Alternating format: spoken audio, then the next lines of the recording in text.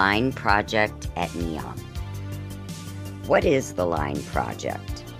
Announced by the Crown Prince Mohammed bin Salman, the Line is a reimagined urban development linking the coast of the Red Sea to the mountains and upper valleys of northwest Saudi Arabia. The compact structure, 200 meters wide, represents a social and economic experiment. This linear city of the future is expected to decrease the country's dependence on oil reserves.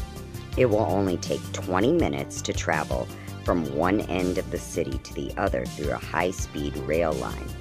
A year and a half after the prince first announced his plan to build the city, he has now revealed the first glimpses of what the city will look like.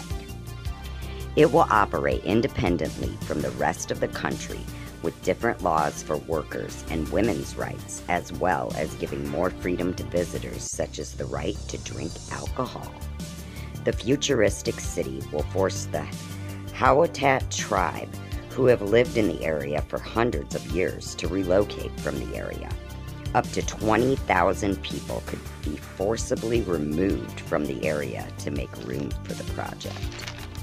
The Crown Prince Mohammed bin Salman said in a press release, quote, "We cannot ignore the livability and environmental crisis facing our world cities, and Neom is at the forefront of delivering new and imaginative solutions to address these issues.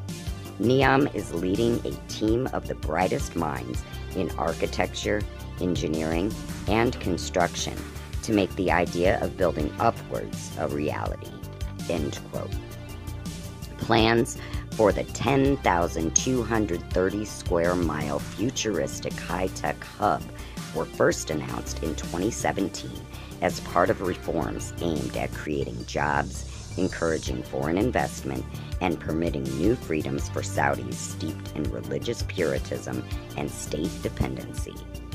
Neom is planned to stretch across the Tabuk region's border with Jordan and will function as both a tourist destination and a smart city. The complex of Moroccan-style opulent buildings and palaces is planned to include helipads, a marina, and a golf course, and it will be lit by a giant artificial moon. So far, a few palaces and helipads are reported to have been built in Neom. So what do you guys think? Would you live in this futuristic type city? Let us know, comment below, and we'll put your comments on a future episode. And don't forget, please like, subscribe, and share. Thanks for watching. Stay creepy.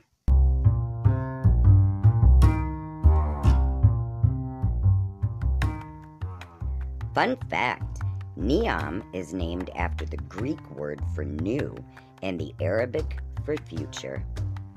Update.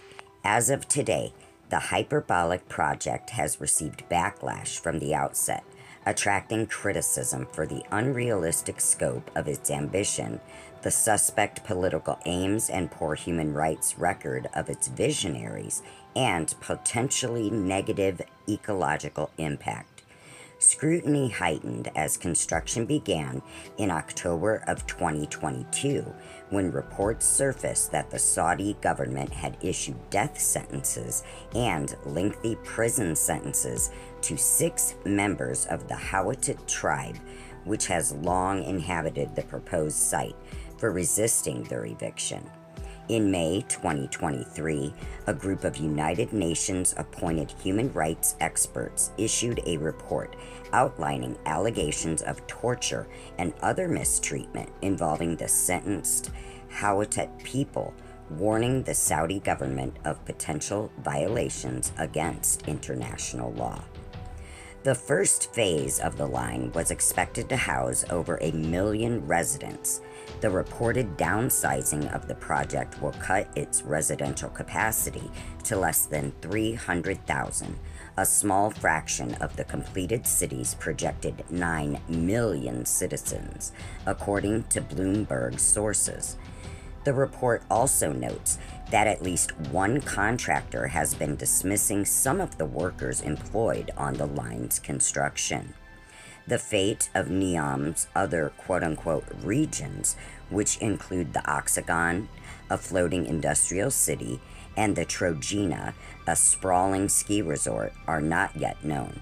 However, the luxury island destination Sindala is expected to open this year.